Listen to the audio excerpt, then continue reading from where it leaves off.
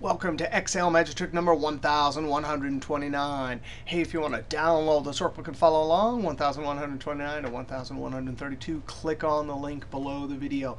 Oh, we have another great video about aging of accounts receivable reports. Now, back in Excel Magic Trick 128, we did an array formula to create our reports.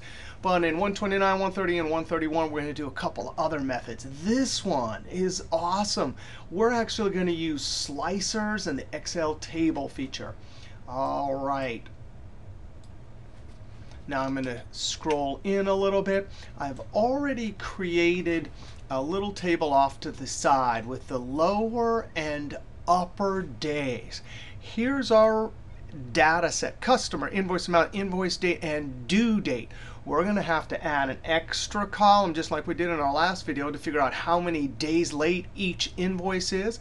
Then we're going to add a second helper column that will be our slicer that will have the reporting category. So I'm going to start over here first.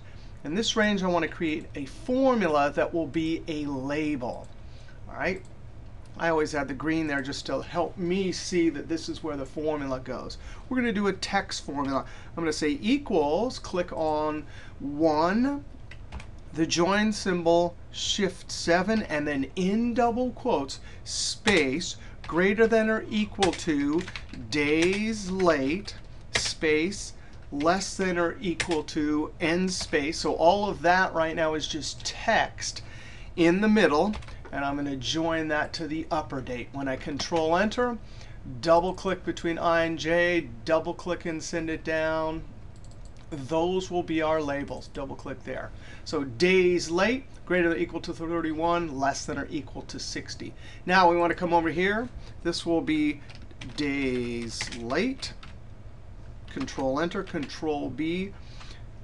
Down arrow equals 1 cell to my left, subtracting 2 cells to my left. That's the later date minus the earlier date. Control Enter.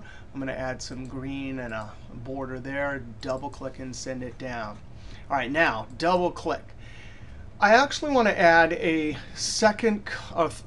fourth column to this. Actually, I'm going to add the first column.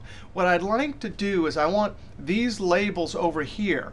Now, if I want these labels in this sixth column here, I could build an if and ask if this is between the upper and lower, but that would be a huge if with lots of ands.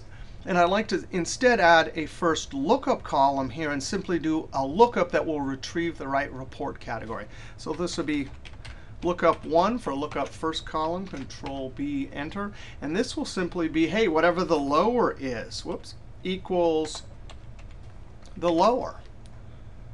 Double click and send it down. So exactly the way VLOOKUP works, if we're going to look this date up, it'll find 1 or greater all the way up to 31, but not including 31. That will be our reporting category.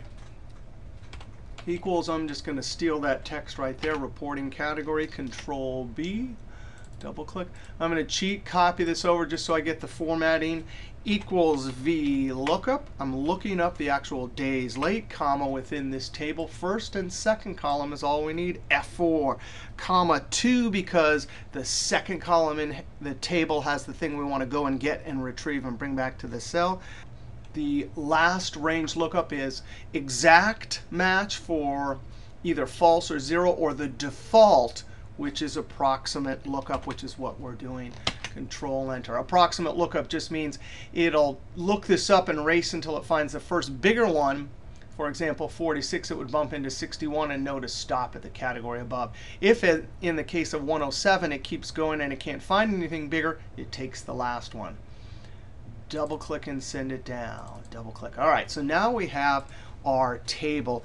Control asterisk on the number pad to highlight the whole table, and I'm going to add some borders there.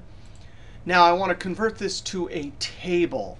Control T. My table has headers. Click OK. Now notice this message. I forgot that tables do this. Formulas in the headers will now be removed and converted to static text. Sure, that's OK. Click Yes. In essence, it took that formula. I just didn't want to retype it or copy it. So that's why I did that formula. All right, now looking at this, I don't think I like that green here. I'm going to highlight, Control Shift down arrow, right click and point on the mini toolbar to no fill, Control Home.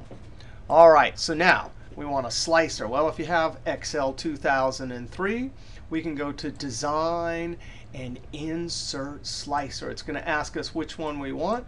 We want Report Category. Click OK. Now we can do some formatting to this. Change the size, come up here, look around, find some colors we might like. Click off to this. Let's drag this off to the side. And now watch this. Actually, before we do this, this report needs to be sorted with the biggest days late on top. So I'm going to click the drop down and say Sort Largest to Smallest. But now when I apply a slicer, which is just a filter, boom, instantly I get all of the records I want. Now this is on a table, right? And so I'd like to do page setup. So no matter which filter I select, notice over here that probably wasn't a very good place to put our table. I'm going to come over here, unfilter, come and click one cell, Control Asterisk, and I'm going to click and drag the edge, and I'm going to drag down right to there. I'm going to move this up. And actually, I probably committed one of the cardinal sins of Excel tables. I forgot to name it. So Design, and then up here, Table, or Alt-JTA. And I'm going to name it. See, it's highlighted up here. Aging Table, and Enter. That's more important if you have formulas you're using, but it's always a good idea to name your tables. All right, so now we want to do page setup. Control P is beautiful since 2010. It combines the options for printing and print preview. Now, I can already see that's not going to work, right? It looks like a couple things. It's got some junk over there. And I would like the field names to be repeated. So Escape, Page Layout. I'm going to use this dialog box right here, or the keyboard Alt-PSP. All right, so we want portrait. And here's a trick. When we don't know how big the table is going to be, I'm going to say fit to 1 page wide by nothing, delete, empty, and it will automatically always get the right number of pages. Tab. Go over to margins. I'm going to center it horizontally. Header or footer. Let's do a built-in footer. Notice it puts page 1 of 1 here. I want to go up and amend this. So in the custom footer, now I can type Aging Report. Tab, tab, and I'm going to put a date here. All right, so that's the code. That's static text we typed in. I hope I spelled it right. There's some code that will dynamically update. So when we have 1 page, it'll say 1 of 1. But when it has 3 pages, it'll say 1 of 3, 2 of 3. And that date will always be today's date. Click OK. Very important. I want to come over to Sheet, Print Area. Click here, Control Shift right arrow, down arrow. Click OK. Oh, Alt-PSP. Forgot, very important, Sheet. Yes, we want to isolate the print area so this doesn't print out. But we need to repeat these headers at the top. So right here, I click on row 7, row 7. Now I click OK. Control P to check it out. Looks like it's got the headers, page 1 of 5. When I click the next, it says page 2 of 5. And it's got our headers. It's looking good. Now let's try our filter. Between 1 and 30 days, Control P. Check that out, page 1 of 1. Escape, we change it to 31 to 60. Control P. Page 1 of 3, 2 of 3, 3 of 3. It is looking good. Click on the last one, Control P. I love it.